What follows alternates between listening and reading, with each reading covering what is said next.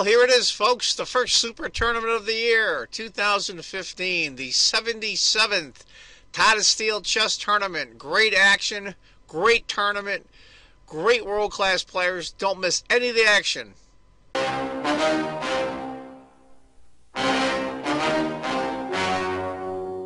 The story you are about to see is true. The names have been changed to protect the innocent. Hi, folks. John Cordisco back again. Well, here we are, the last round, round 13 of the 77th edition of Tata Steel Chess in Vikenzee in the Netherlands. One of my favorite tournaments. Anyway, folks, this is between Levin Aronian, who needs no introduction. Levin's had a hard time the last year or so, but he's still a top world-class player from Armenia. And Lorraine Ding from China, up-and-comer, over 2,700 rated. These young guys are coming up quick. Anyway, folks, let's get to it. Aronian's white, Ding is black. It's going to be a King's Indian, you know, starts out C4, it transposes. And here we go, E4, here come the pawns, D6. Well, gives an escape for the light squared bishop. Here is a space that black needs to control a little bit, because if there's a push here, it can really disrupt a lot if that pawn isn't there. So that's basic move in a King's Indian. Knight F3, castles. It's all standard stuff. H3. E5. Now, it gives a choice here. This is a decision, the first decision that white has to make. Black has threat in the center. What do you do here? Do you push to D5? Or do you take? Computer likes take a little bit better, but I like the push. It's more of a King's Indian that way. You can get all kinds of crazy stuff going on the king side that way. Knight to H5. What he's going to do now, typical King's Indian, is the pawn's going to come up, and the knight's going to come back. G3. F5.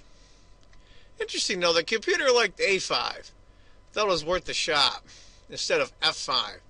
In fact, I'm looking at the computer off screen. The three choices for black are a bishop D7, A5, and knight F6. To put the knight back, which makes no sense at all. Anyway, Ding decided to go F5. Here we go. Typical King's Indian. Pawn takes, pawn takes. Now you see that a lot. These pawns are forward for black. The G-pawn for black is gone. If bishop had taken instead, I think a lot of us would have done, including me. After G4, knight A6, pawn takes. Of course, I don't know why the computer would even suggest that. I guess it's just showing the fact that taking with a bishop loses a piece.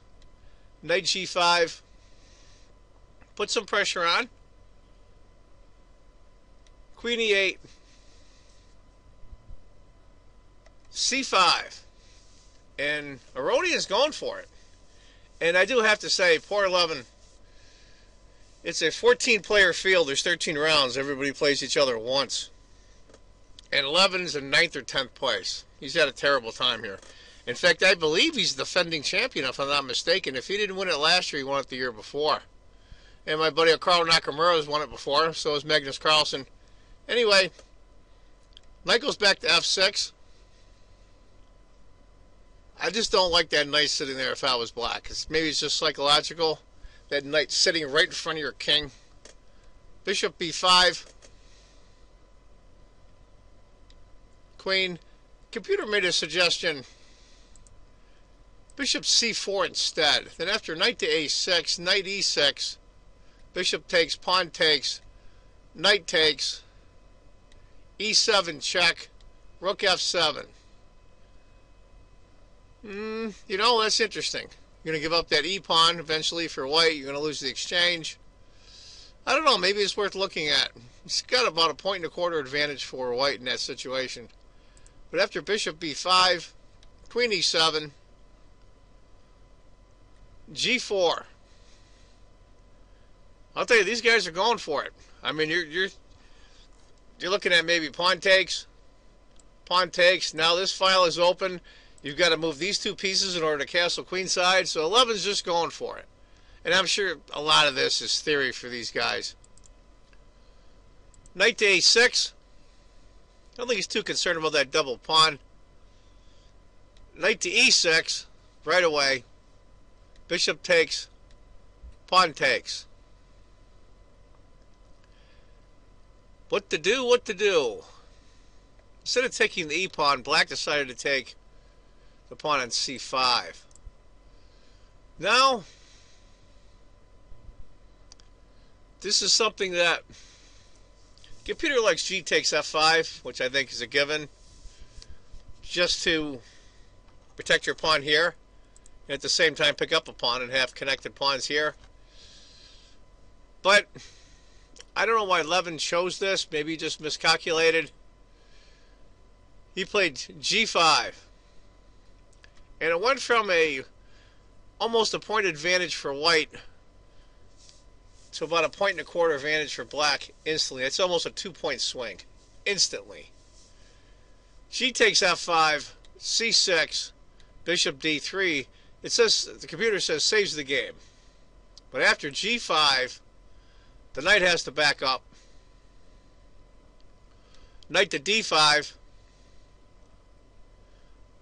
Let's get that queen pretty hemmed in there. Queen takes the pawn, of course. b4, hitting the knight. Knight to e4. This is going to start getting complicated. Right now, black is up 2 pawns, 2 full pawns. I really don't see much of an attack here. I really don't. I don't know what Levin was thinking. Bishop takes. Queen takes. And again, round move 20 now for white coming up. I don't think Levin was in time trouble. Knight takes c7, of course, is the obvious move. Queen to b3.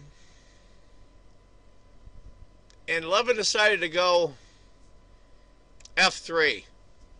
And it jumped up again on the computer. It's almost a 2.5-point advantage now for black. And that didn't look like a bad move. Knight has to go here. Rook to g1. If instead of rook to g1, if he had taken the pawn, after queen f7, rook to g1, f4. And that's pretty good for black still. After rook to g1, f4, submitting that knight in there. Knight takes c7, queen to e7, queen to b3 check. King h8. Knight goes to e6. Rook over. And it's starting to look worse and worse for poor Levin. Knight takes. King takes. Bishop b2. He's only down a pawn, but it doesn't really look that bad, but it is. It is. And I'll tell you, white's king is incredibly exposed. Granted, there's a pin here on the pawn. Big deal. Queen takes. Rook to d1. Rook a to d8. I mean, it just looks terrible. Poor Levin. Rook to d5. Trying to stop the advance of the pawns, I think. Queen f5. Where's the king going to go? Terrible. Moves up the king to d2. It's almost a 3.5-point advantage. Just a little over now for black. Poor Levin's trying to hang on. Queen takes h3. King to c1. Now here, think about this. You're Levin Aronian. You were number 2 in the world for a couple of years. And now you're down to 8, 9, 10 in the world in less than 6 months. And here you are, the last round, and you're in 10th place out of a 14-player field. It's got to be tough for him. It's got to be tough. And he had white today, too. Queen f5. Bishop c3. h5. Screws are starting to tighten now. King b2. Not much help is queen to d1. After queen to f6. That pretty much locks it up. King to b2, h4. Here comes the pawn. Queen to d1.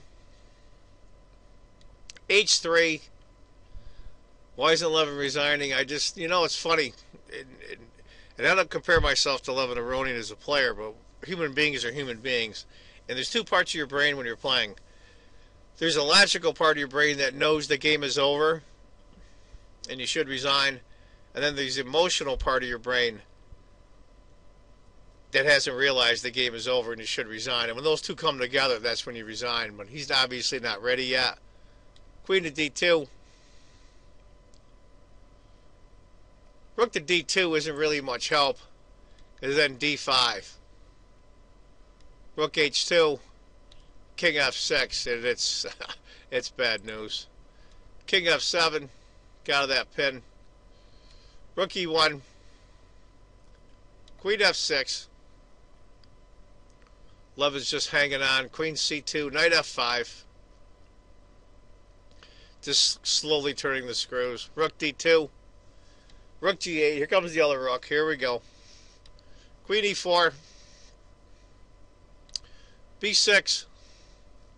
Rook H1. He's desperately trying to stop the pawn, but it's over a 5-point advantage. He's down 3 pawns. Rook to H8.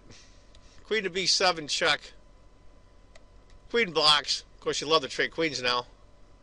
But he can't. Queen A6. Knight G3. Here we go. Rook comes up. Rook D7. Rook C2. I think Ding is making this much harder for himself than he should be, but Rook to C7, maybe just Levin's just trying to hang on. It's making it a little tougher for him. Queen D3. Queen E6. King hides.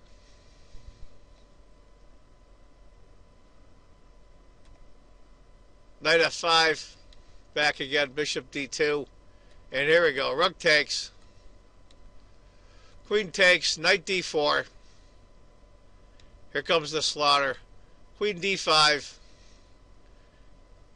King comes back over, what else he got to do, he can't move anything, B5, poor Levin, Bishop C3, Queen takes,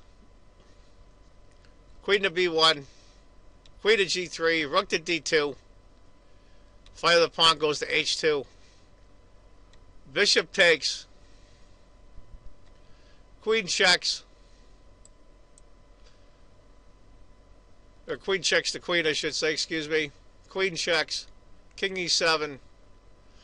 He's done a Queen. Queen C2. Queen D5. And that's it. Poor Levin resigned. Terrible tournament for him. He ended up in 10th place. You'll see after my last video the final standings. I don't want to put them up early because people will see who won before the game is played out. But anyway, folks, that's one of the games from round 13 of the 77th edition of Tata Steel Chess, the Masters section. I hope you enjoyed it. Well, one good thing, Ding was in the hunt to the very end, so he's playing for something. But poor Levin, I think he just wanted it to be over. And he really likes Vikensay. He talks about it all the time. He's one of his favorite places. But maybe next year, Levin. So lick your wounds there, and we'll see you next time. Anyway, folks, I hope you enjoyed the video.